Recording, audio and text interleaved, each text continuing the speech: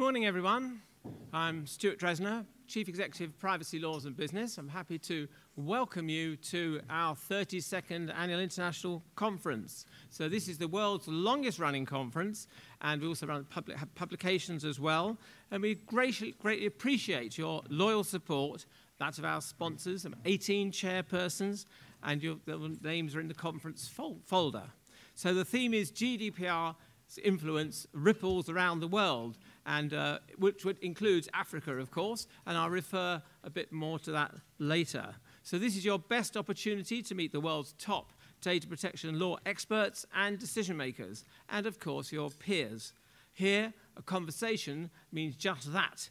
During our meals together and social events, we don't employ bots or artificial intelligence. We use the old-style natural intelligence, and of course, artificial intelligence may arise during a session.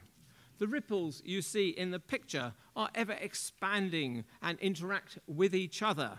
The large pool represents the GDPR created in Europe, but now rippling out around the world, and it interacts with the Council of Europe Convention 108, represented by the ripples on the left. Countries outside Europe use this instrument to align themselves with European norms.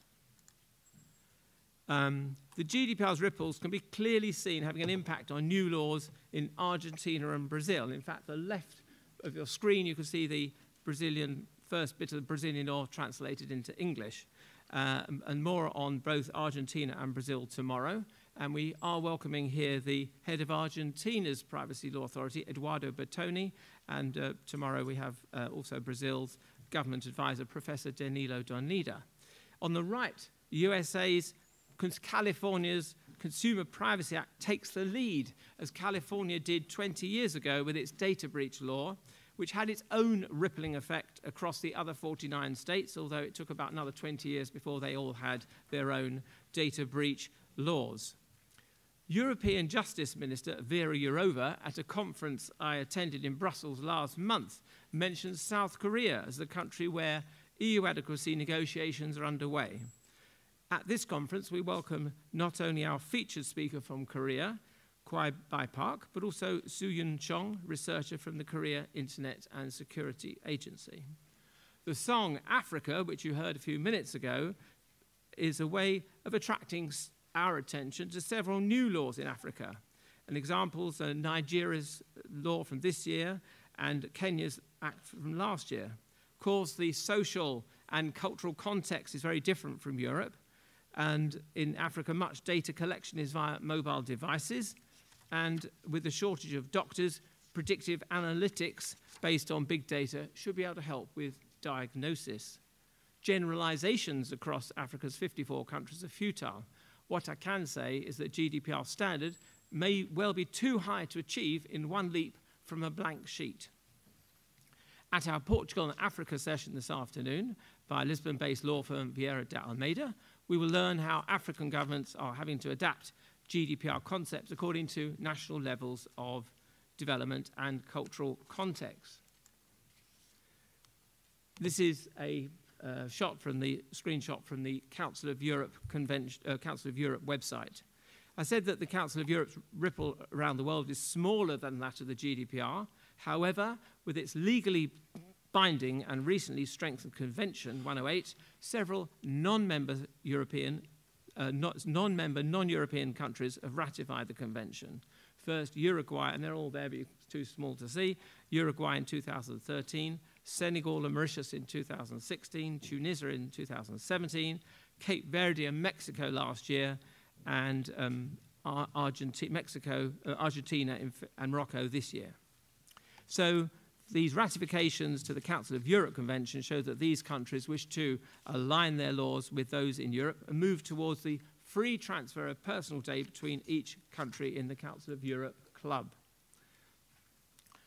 Rather than the European concept of privacy as a fundamental right, the Asia-Pacific cross-border privacy rules have been conceived in order to set standards in the context of innovation and e-commerce for the benefit of both business and consumers. The APEC cross-border privacy rules were first adopted in 2005 and updated 10 years later. and Australia and Taiwan are the latest economies to participate, joining Canada, Japan, Korea, Mexico, Singapore, and the United States, who were already members. Listen tomorrow afternoon to our speakers from Korea and Singapore for their assessment of the importance of the cross-border privacy rules and what's happening in the region. For now, just looking at the last point about anonymization, controllers and processors can help themselves by putting more investment into de-identification and anonymization of your company's personal data. By doing so, to the extent that you achieve anonymization at the end of the spectrum, the personal data you process is outside the scope of the GDPR and national implementing laws. So this is an article, Every Company is a Data Company, which I wrote a few months ago. And an example of Every Company is a Data Company is energy company BP, formerly known as British Petroleum. It's moving fast to address its millions of customers individually. Realizing that it sells more cups of coffee than Starbucks in the UK, BP is developing and refining an app which will enable its customers to pre-order coffee to collect when they buy petrol at a gas station. Profiling its customers will enable BP to make offers to individuals which fit their specific interests. Question is, how far is too far? Look at the middle section. The UK's ICO is now focusing on ad tech and specifically real-time bidding for adverts to individuals. As you see from the date there, this report was published just a few days ago. The subject is a good point to stress that in privacy laws and business publications and at our events, we give equal weight to both sides, the privacy laws and the business. The fines are just one thing. Regulator fines attract the attention of top management. So to that extent, the fact that if someone else is being fined, that's generally regarded as a good thing. If your company's fined, that's not so great, but generally it raises the attention of companies to the importance of GDPR and its impact. So GDPR level fines have only just begun with the €50 million fine on Google by Francis Keneal in January this year, but others are on their way in several of the EU countries, or indeed the EEA countries. Here's another one. This was just last Friday, just in time for this conference. The Garante in Italy imposed a €1 million fine on Facebook, just as I say, just in time. But it's not only. Daniel Vecchi, who's from Italy, here told me that they had already imposed a €2 million fine on an Italian energy company. So they are surveying everyone. They're not just attacking, as it were, US tech companies. Everyone's in the frame. But regulatory action will not always be fines. The data protection authorities have several tools in their toolbox, and we can expect them to use them across all sectors, not just US-based tech companies, as I was saying. For example, Portugal's Data Protection Authority recently fined a hospital. And then if that's the case, then everyone needs to pay attention. And speaking last night to Andrew Jelinek, who's here from Austria, and also chair of the European Data Protection Board, they have imposed fines, relatively small fines, a few thousand here and there, to smaller organizations. So it's not all the €1 million, smaller fines are imposed as well. Some of the new elements in the GDPR are not rippling around the world. And one is collective action by consumers in Europe. That is a group in America called class actions, a group suing an organization for material or immaterial damages. Most data protection authorities are not accustomed to collective action. For example, we learned at our conference in Ireland in May, that some of you were there, that collective action has never been a feature of the legal scene there. But we should expect to see more such cases in the future, more cases of collective action. And then they are driven by two factors which are not really familiar in the data protection environment. The first point is that some law firms, are offering to fight such cases on a no-win, no-fee basis.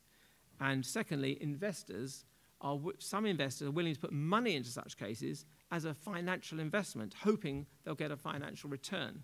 So this is far away from the ideals of the GDPR, but it's all within the law and all is happening, and there are actual cases. In the UK, a group is suing British Airways for damages allegedly suffered as a result of its data breach problems last year.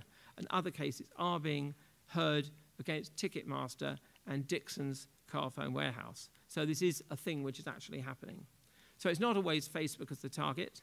However, this slide we have here shows a case against Facebook fought on a joint basis by consumer groups in Belgium, Spain, Italy, and Portugal. And it's not clear yet the extent to which data protection authorities get involved in such cases, but for sure they're not experienced in advising consumers on whether they, or to what extent they should seek compensation. A second element of the GDPR, which is not rippling around the world, is data portability.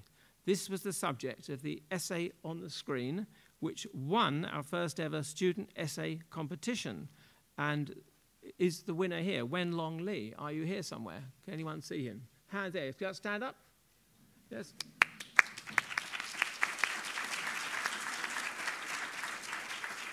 Very good. If you would like to be a sponsor for next year's essay competition, just let me know. But there was a second winner as well, Alvin Chung, who unfortunately couldn't be here. He's a second-year student, undergraduate.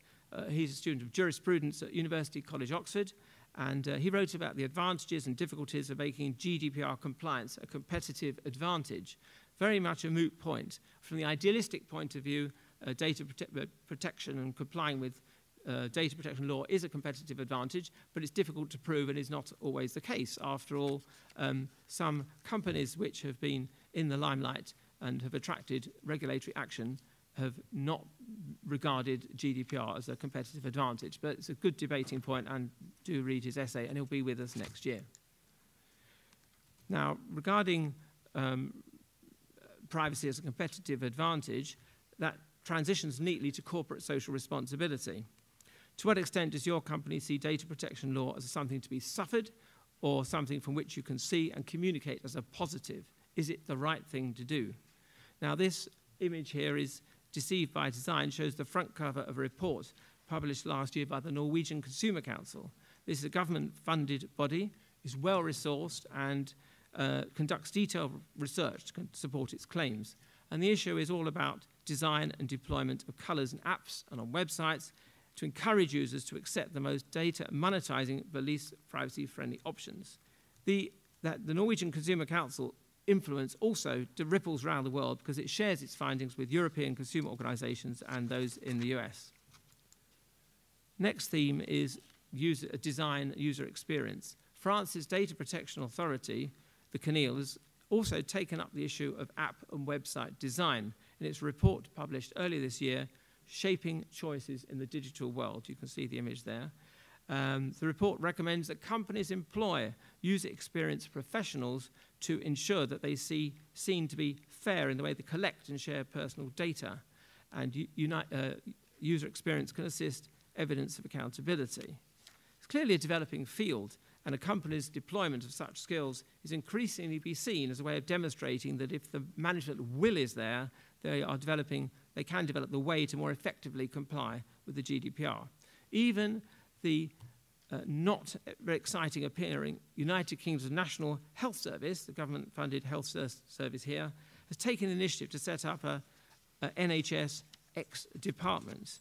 And the purpose of the NHS X department will define strategy and set standards for the National Health Service, for example, on user experience, open standards, information governance, and open source. So we keep our subscribers up to date on new data protection laws and bills, and we research and publish a survey of all the world's national data protection laws and bills. And this is a picture here of the latest survey conducted by our Asia-Pacific editor, Professor Graham Greenleaf. Our latest survey, published in February, reported on 132 countries with laws and 28 with bills. And of course, it's a moving target. There's always something new coming up. This is the PL&B UK report, published in alternate months in both electronic and paper formats. So this is a picture of the German Federal Cartel Office, and that's important because they have drawn attention to the convergence of data protection, consumer and competition laws, because in February this year, after consultation with the data protection and consumer authorities, announced that Facebook's conduct demonstrated exploitative abuse, quotes, and of its dominant position, because the way it collects, merges, and brings together its accounts from different services. This is not only Facebook. Here you can see last August, a French court ordered payment of 30,000 euros damages via Twitter to a group of consumers represented by Que Choisir. This slide informs you we have a one-day conference in London in cooperation with Linklaters. It's all about Asia, the 4 countries in Asia, and it's happening on 30th of October. I can now declare this conference open.